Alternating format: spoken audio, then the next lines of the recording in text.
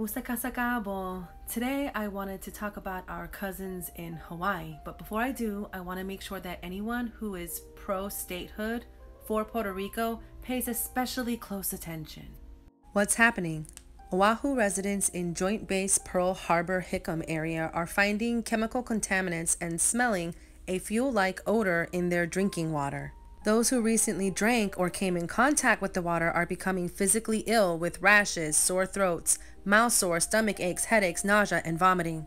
What is the Navy doing? The U.S. Navy is denying, gaslighting, and downplaying community members who have come forward with evidence of the problem. The commander of the naval base said, quote, "There are no immediate indications that the water is not safe," end quote, and the Navy stated they've, quote, "not detected petroleum constituents in initial testing," end quote. However, they have sent water samples to an independent testing lab in California and, quote, "more quantifiable, contaminant-specific results are expected by the end of the week," end quote.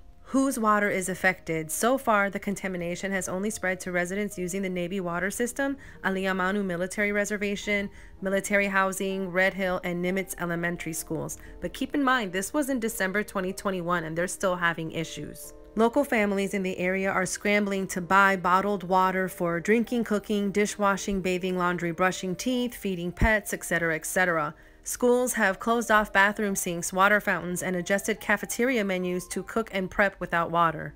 Where is the fuel from? There is public speculation that the water pollution is related to the ongoing fuel leaks at the Navy's Red Hill fuel storage. A little more about Red Hill fuel leaks is that during World War II, the U.S. Navy built 20 underground fuel tanks, 25 stories high, on top of an aquifer in Red Hill that supplies clean water to 25% of Oahu. The tanks have been poorly maintained by the U.S. Navy and are now corroding and leaking into our water sources. Just a week ago, there was a 14,000-gallon leak of fuel and water at the Red Hill facility. So what can you do?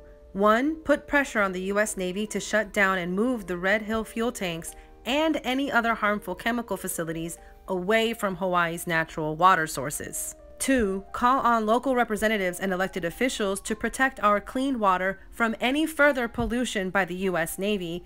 And 3. Follow at Sierra Club HI. So that's SIERRACLUBHI and join their Red Hill Task Force. Affected residents should contact 808-448-2570 and the Department of Health at sdwb@doh.hawaii.gov.